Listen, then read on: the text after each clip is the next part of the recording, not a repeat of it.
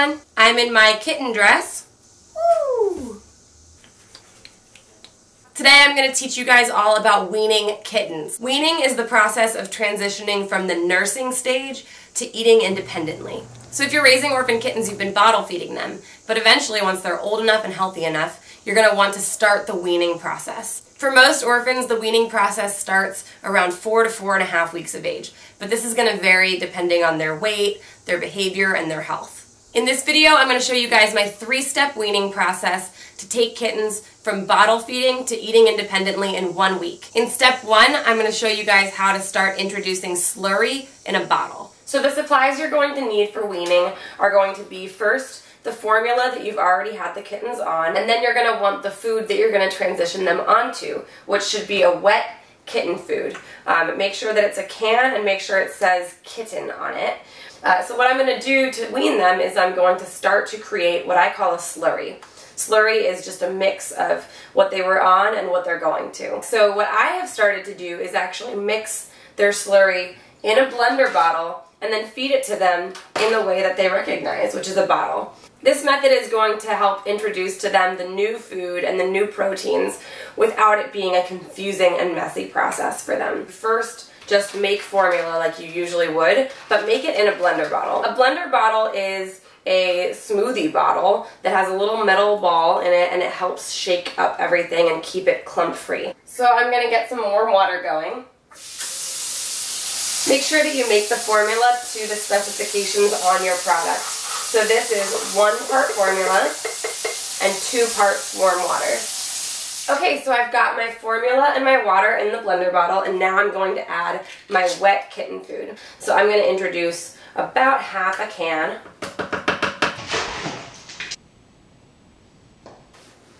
Make sure the top is on tight, and then shake it. So now we've got our slurry.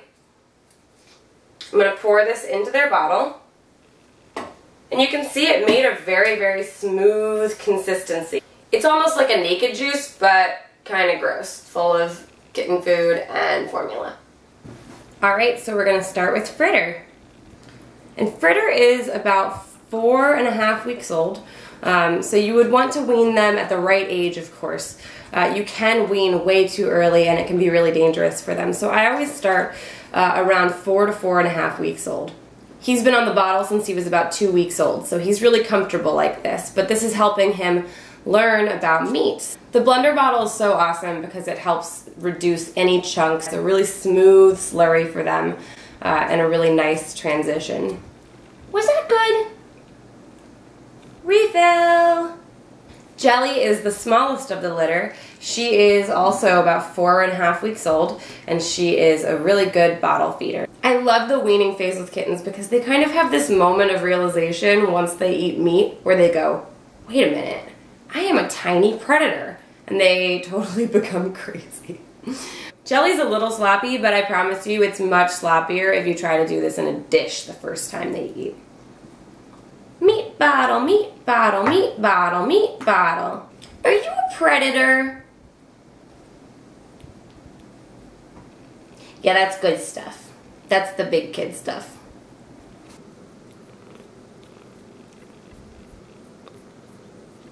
Last but not least, Big Boy Bear Claw. So you only want to wean kittens when you know that they're in good health. If they are showing signs that they're already having a hard time eating, just keep them on what they're on. If they're healthy, between 4 and 4.5 weeks is a great time to start. Mr. Perfect! Oh, I just want to eat you.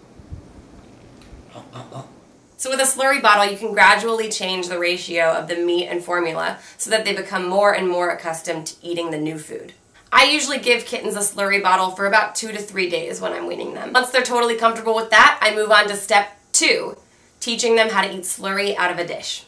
For phase 2 of weaning, we're going to teach them how to eat out of a dish. I recommend that you get a very, very shallow dish, something that is really, really short, like 1 inch short, almost like a plate with a lip. Another thing I recommend is puppy pads. They don't always understand what you're trying to do when you show them a dish of food for the first time, so a lot of the time they can end up walking through it, causing a huge mess. So now we're going to make our slurry. We're going to do a mixture again of the formula that they've been eating and a wet food that says kitten on it. So I don't recommend making your slurry too liquidy. I recommend making it a little bit chunky, a little bit thick, almost more like the texture of homemade hummus or something like that, so that they have something they can really wrap their teeth around.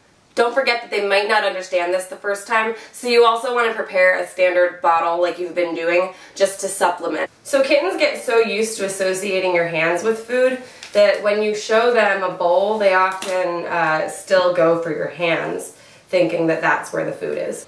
Of course, that makes sense because for an orphan, they think of your hands kind of as their mom. So they probably will understand that there's food in there, they just might not understand fully how to get it. Wow! So this is awesome. Bear Claw and Fritter are understanding it right away. Well, Fritter is standing in it with his 2 front paws, which is why we have the pee pads. Jelly, do you understand it? So you can see Jelly's very hungry, but she doesn't understand what they're doing. She is the smallest of the litter, and this is more typical to what I would see, is them just really not getting it. So if you have a kitten that's not understanding, you can actually feed them some on your finger, because they're much more likely to understand it if it's on your hand. So Jelly's eating it off my finger.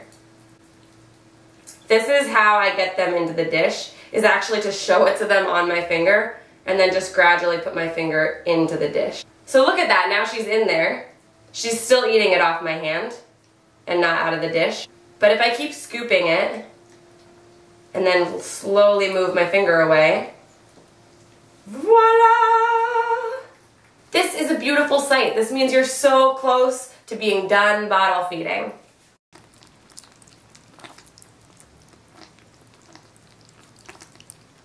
Now, if you're not sure that they got a full meal's worth, you can also supplement with the bottle still. So I did make them a bottle just in case. Jelly, did you get enough?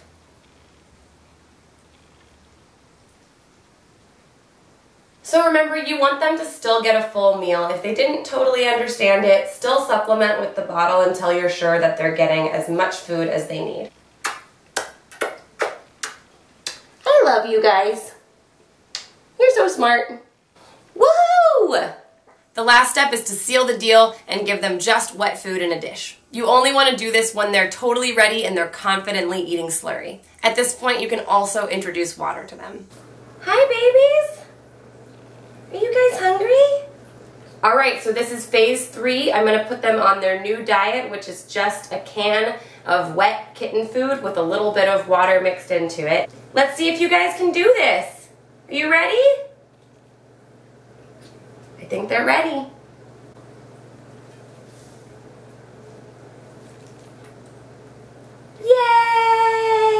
Yay! We did it! They might still step in it a little bit. That's okay. This is why we have the pee pads. It's a little messy, but look at this progress. So in just 1 week, we got them from being on a bottle to being on a slurry bottle to eating slurry out of a dish, and now they are fully transitioned to their wet food diet. This is so awesome because once they're fully accustomed to this, they are going to be on their way to getting adopted.